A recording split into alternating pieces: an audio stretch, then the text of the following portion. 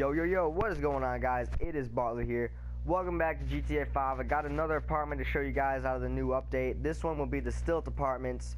So, between the Stilt apartments and the suites, there really is only one main difference between them. Now, I know I haven't showed you guys them yet, but that's coming up in a few days, and keep my word for it. So, there really is only one main difference between the Stilt apartments and the suite, and that basically is, other than pricing, other than the price that they cost, there really is only one difference, and that is that the Stilt apartments have a downstairs and the other ones have an upstairs. So this is the Stilt apartment. As you can see, it does have a downstairs to it.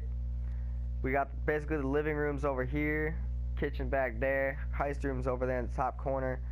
Down here, down the stairs, is the living quarters basically. We got the bed, wardrobes right there, and the bathroom. So that is the Stilt apartment. Yeah, I'm just fucking with you guys. It's not actually the Stilt apartment. It's actually the regular apartment at the regular apartment buildings. It's actually the regular default apartments. Daddy, did you like that magic trick? This is the real Stilt apartment. So, just like I said before, it is a downstairs, so that is the only difference between this and the suite, so keep that in mind. Now, in case you're wondering why my buddy David is here,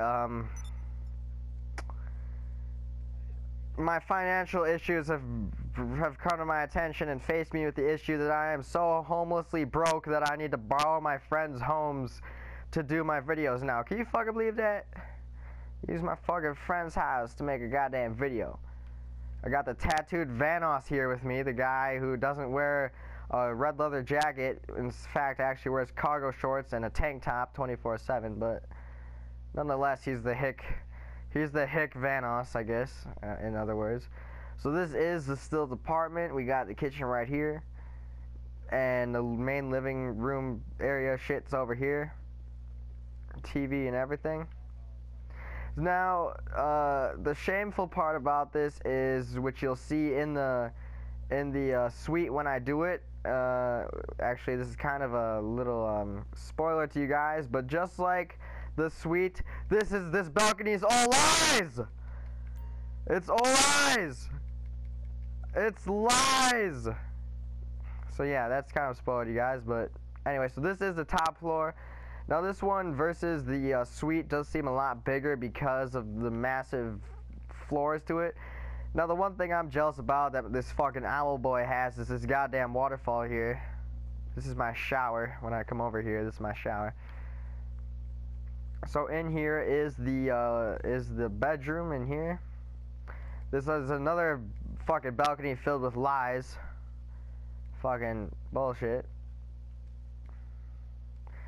And now wardrobes right here, and in here we got the bathroom. Now this is massive as shit, and even he has a waterfall in here. That makes me jealous. So we got the shower and a little bathtub. So that is the bedroom. Let me out. David, you asshole. So that's the bedroom, and if we go down another floor, this is the heist room down here, and this is where David's therapist comes to talk to him every Wednesday. He sits in his chair, they turn on this clock radio right here, and they put on the ocean breeze. David's therapist will come down here, talk to him about his problems with being a human man with an owl head stuck in his body. I heard recently he was going to go through some plastic surgery to get some crow's feet and some feathers built into his body, because I think basically the thing is here, he's an owl trapped in a man's body. So it's in the process. So here we have the indoor pool. JK, it's not really a pool, but yeah, it's the little pond, and this is the heist room. So that is the Stilt apartment. So now the one stupid part about this shithole, the one really stupid part about it compared to all the other apartments, is that Although there is a garage, you cannot access it from the inside. You do have to go outside to access the garage, which is stupid because as you can see looking at the door, I cannot access David's garage.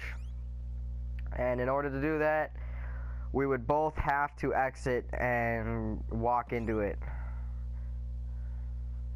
Now, I'm not even gonna bother because I can't even get in there anyway unless he invites me in or something.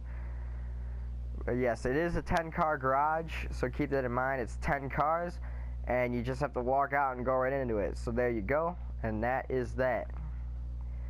So anyway, I hope you guys enjoyed this video. I hope you found it helpful. If you did, please leave a like. Hit that subscribe button. It really helps. Support me, support the channel. Leave an extra like for David's helping with the making of this video. If I didn't already say hit that subscribe button, I'll say it again. So hit it, support me and the channel, and I'll see you guys when I see you guys. Peace.